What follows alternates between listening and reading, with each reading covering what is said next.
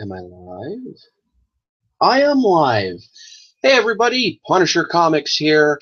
So I did tell you that I was going to be doing my Montreal Comic-Con haul today. Well, here I am. If anyone decides to pop in, that's awesome. If not, and everyone decides to catch this haul on the rewind, well, that's cool too. Anyway, so without further ado, let's get to the goodies that I got. I didn't get much just because I did only go for the Sunday because one, it's the cheapest day, and also there were some cool guests, but it didn't have that impact like it did last year. You know, there was a really nice lineup of artists and everything, and even the celebrity guests in that there was quite a few big names. And this year it was so. So that's why I was like, you know what, I'm not gonna dish out like 80 something bucks to go Saturday and Sunday. I'll go Sunday. I'll look around and see if I could get some books and see if I can meet some people and whatnot. And that'll be that. Next year, though, I have a feeling it might be good because next year we're going to be celebrating the 10th anniversary of Comic-Con here in Montreal. So I'm hoping, I'm hoping for the 10th anniversary they get a really good, star-studded lineup. So anyway, so let me get into my little folder here. I always bring this to the cons and whatnot. I keep all my comics and everything in here when I pick them up. So the first thing I got actually is a business card. It's from CBCS because they were there this year, which was pretty neat because for starters, they were a last-minute addition to the guest list or whatever, and it was pretty cool because CGC was there as well. So you had CGC and CBCS together under the same roof, and yeah, it was pretty neat. Small booth compared to CGC, but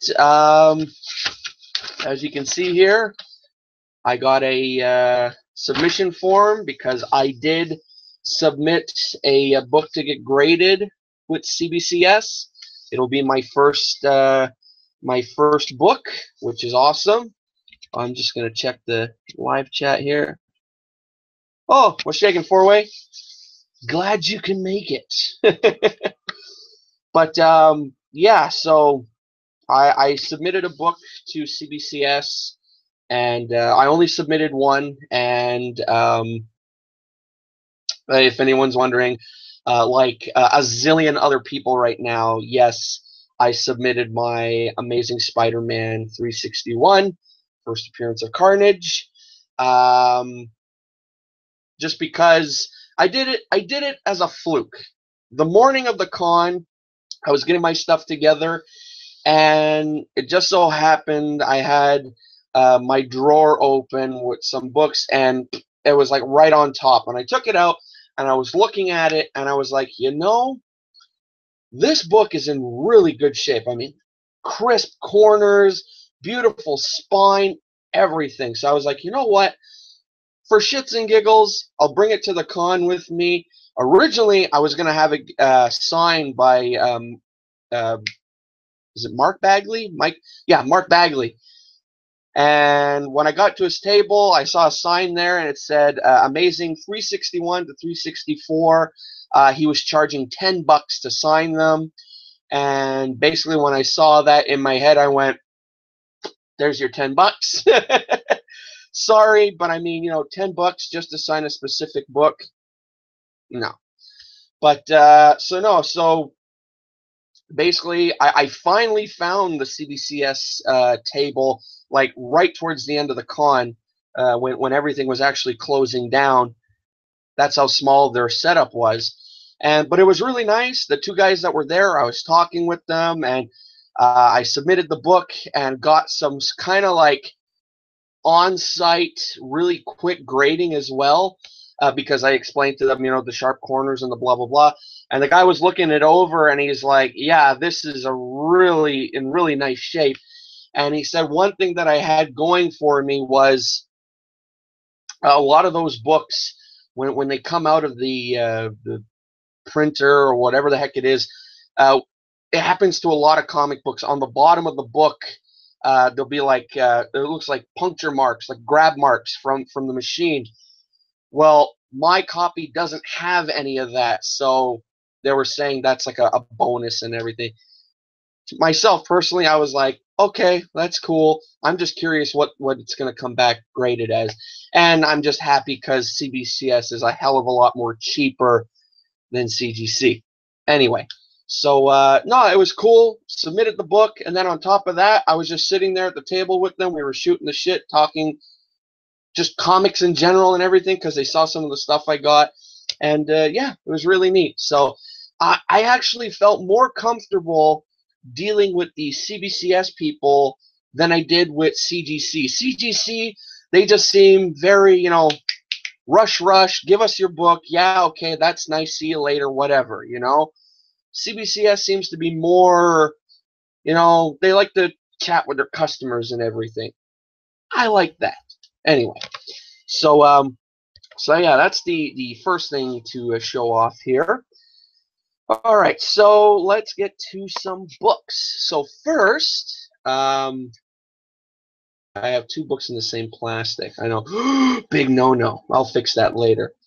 So first, I got some DC horror, House of Secrets to be exact.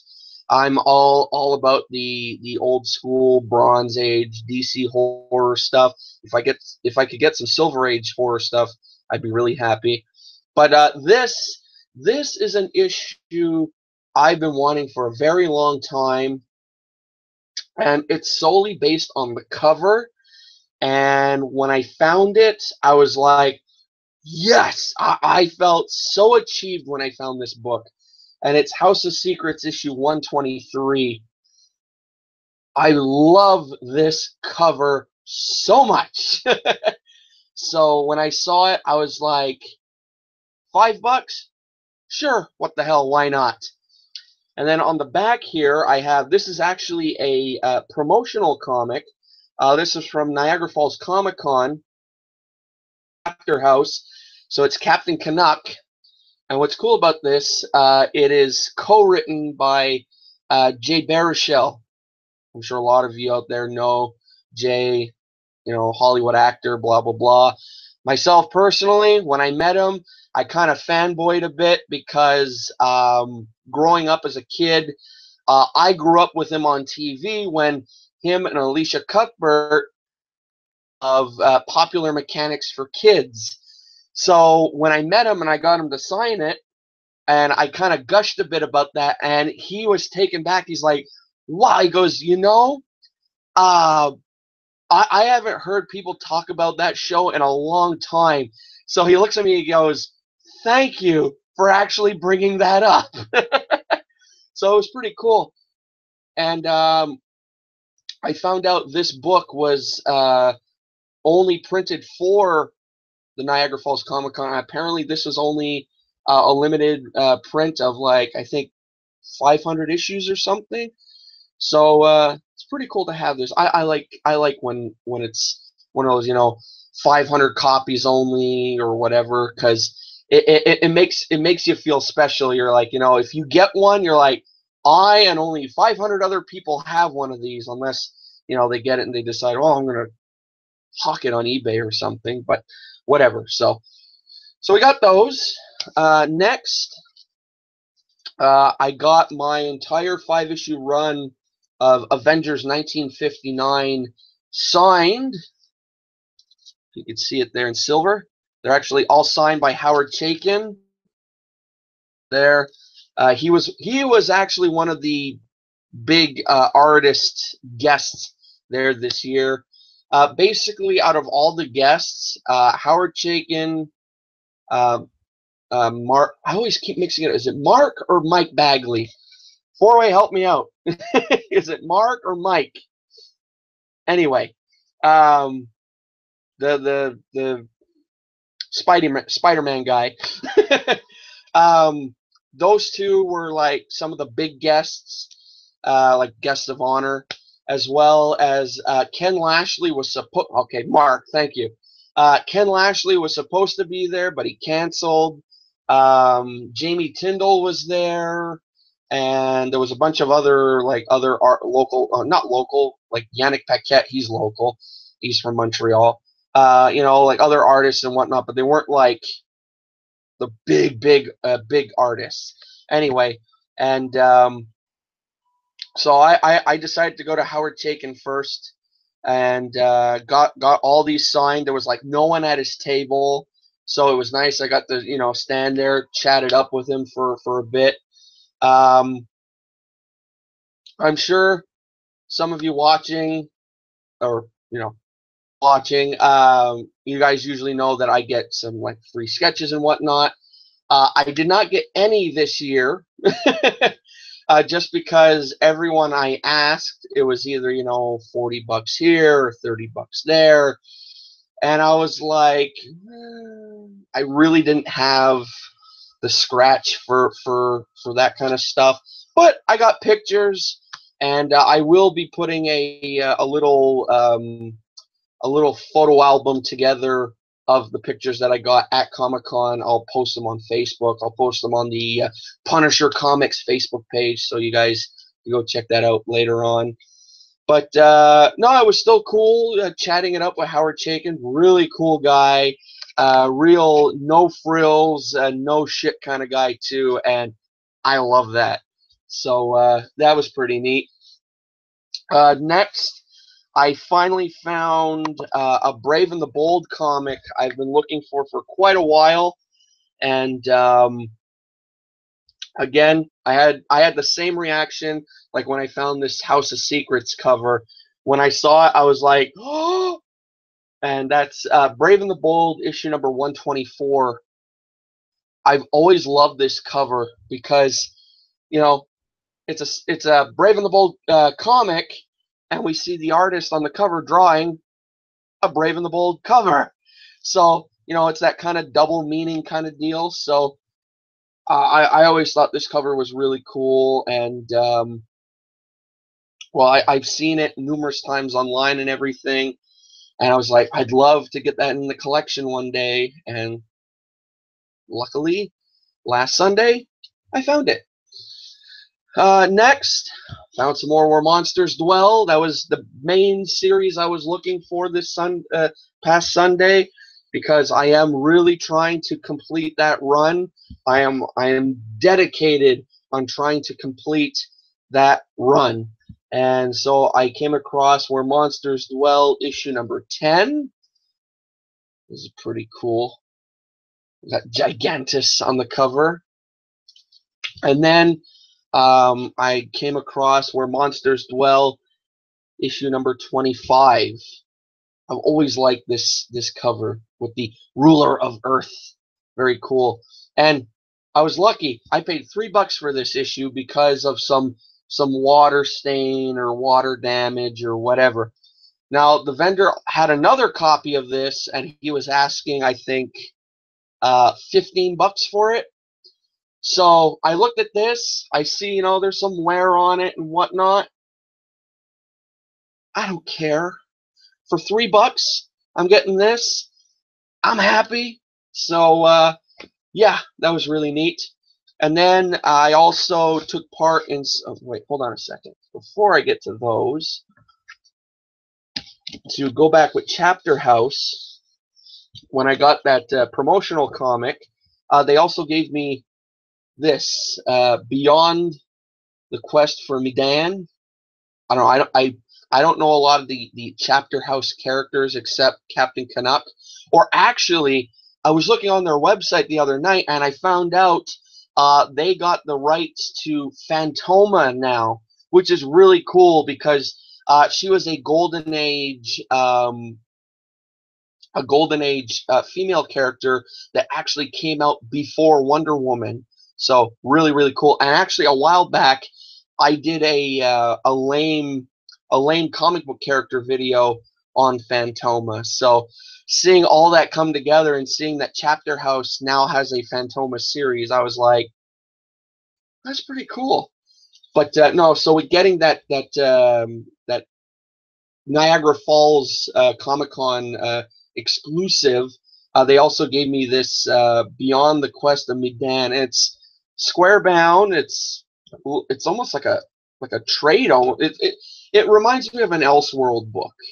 And again, they just gave it to me, so I was like, oh, this is pretty cool.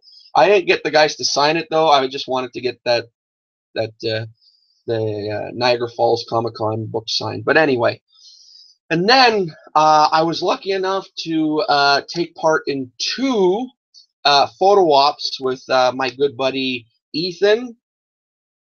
So the first photo op I took part in was with Firefly extraordinaire Nathan Fillion. Of course, myself personally, I'm about to be very honest with the world right now. I have never watched Firefly. I've never watched an episode. I know that's like nerd sacrilege right now. I could just imagine a lot of people when they hear that, they're gonna go, oh, what? You've never watched Firefly? Nope, never watched an episode. I've never watched Serenity. I know that's the movie. Never watched 1 second of it.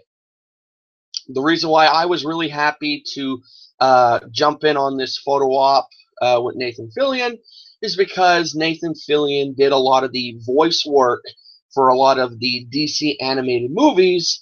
In particular, he was the voice of Green Lantern. He's also the voice of Green Lantern in my favorite DC animated movie, which is, of course, Justice League Doom. So when I found out my buddy was doing the photo op with them and he asked me if I wanted to jump in with them, I was like, yeah, sure. So he tagged me in these pictures. So some may have seen these on Facebook already, but I'm going to show them here anyway. So here I am with Mr. Suave himself. And he's such a good-looking guy. Well, that's my buddy Ethan. I'm pointing at Nathan Fillion. Ain't he a good-looking guy? Hot damn. And then the second photo op I took part in is pretty much the one that made my Sunday. And I don't know, just getting to meet him and everything was awesome. So the second photo op I did was meeting John Bernthal.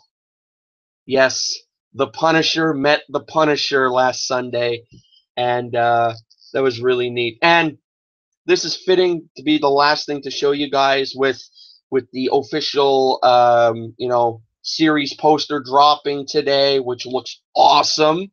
I figured, what the hell. So here I am with the Punisher himself.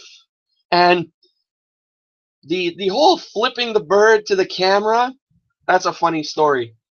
That goes in the mental folder now of cool con stories. So basically, the reason why we're all doing that is because we walk in, so he's standing there. So as you can see, me and my buddy were both wearing Punisher shirts. I was wearing a Punisher hat too, had to really accessorize. Anyway, so he sees us walk in, and so he sees my buddy's shirt. He's like, oh, hey, cool shirt. And he sees my shirt and the hat, and he shakes hands with me. He's like, oh, hey, wow, cool hat and cool shirt, So that was pretty cool. So we're standing there. So we're getting ready to take the picture. So me, I'm expecting like, thumbs up or, like a battle stance or some shit like that. So good old Johnny boy here, he leans over to me and he looks and he goes, so, you want to flip off the camera? I laughed. That's why, as you can see in the picture here, I got this big grin on my face. I was like, yeah, sure, let's do it. So they're like, 3, 2, 1, and all of us were just like, best moment ever. And after that, we shook hands, and well, we got herded out as the other people got herded in like cattle. And yeah, that was that. So I'm happy I got um, two more photo op pics to add to the collection now. Last year was the first time I ever did a photo op, and that was, of course, uh, with my same buddy. And I got to meet Ric Flair and Eric Bischoff, which was awesome. And yeah, I think this whole photo op thing, as long as it's with a buddy of mine, I think this may be a recurring thing every so often, depending on price and depending on who the guest is. So, uh, it's making for a nice little collection. So, yeah. Now, I'm going to check the chat here. I apologize for ignoring it. So, let's see what we got here. We got Four-Way still in here. And we got 74 Screw Gun. Hey, how's it going, man? So let's see here. So glad to be here. Mark, what's up, guys? Hey, Screw Gun. Man.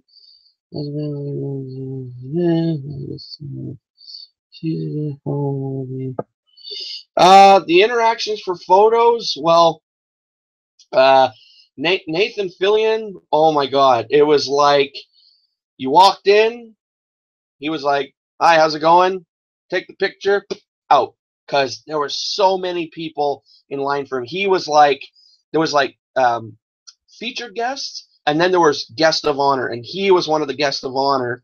And I found out like his photo op was like $110. So myself personally, I would never dish out that much for a photo like this. But again, like I said, my buddy was doing it. He asked if I wanted to jump in with him. It became cheaper.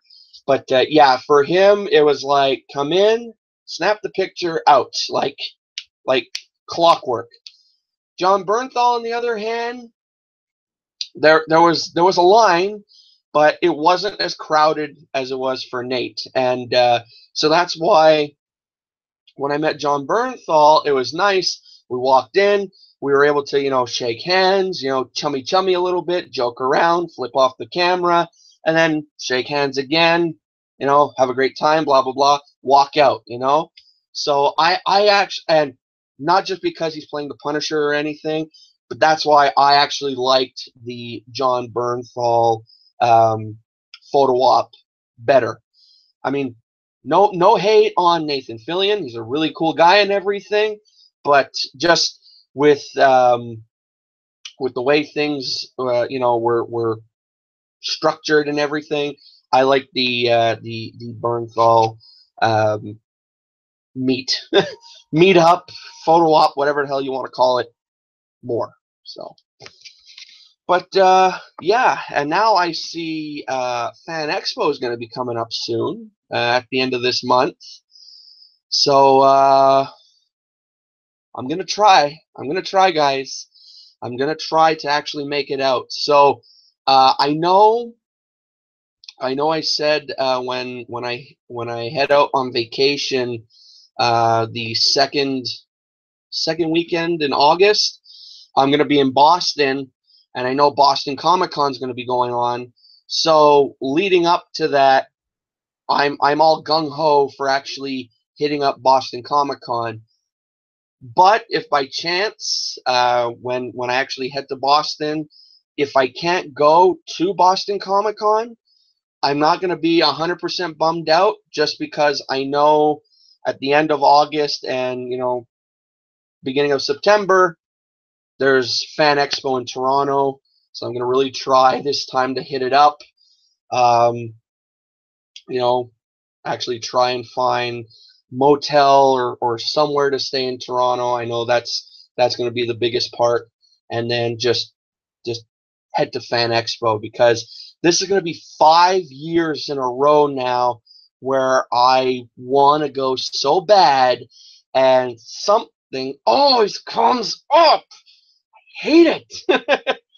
But yeah, I just really want to head to Fan Expo in Toronto so damn bad. So I'm strongly thinking that this is the year. This is it. This is the year. So fingers crossed and all that stuff. So yeah. Anyway, so I've jibber jabbed enough. I showed you guys what I had. Again, like I said, I got a haul here. Wasn't exactly super fantastic. Not a lot of stuff, but I still managed to get some cool stuff for only going one day. And for the folks watching, I hope you enjoyed it. And if you did, well, don't forget to give this video a thumbs up. And well, like all the cool cats say, I will catch you guys on the flip side. Alrighty, folks. I'm Punisher Comics, and I am out.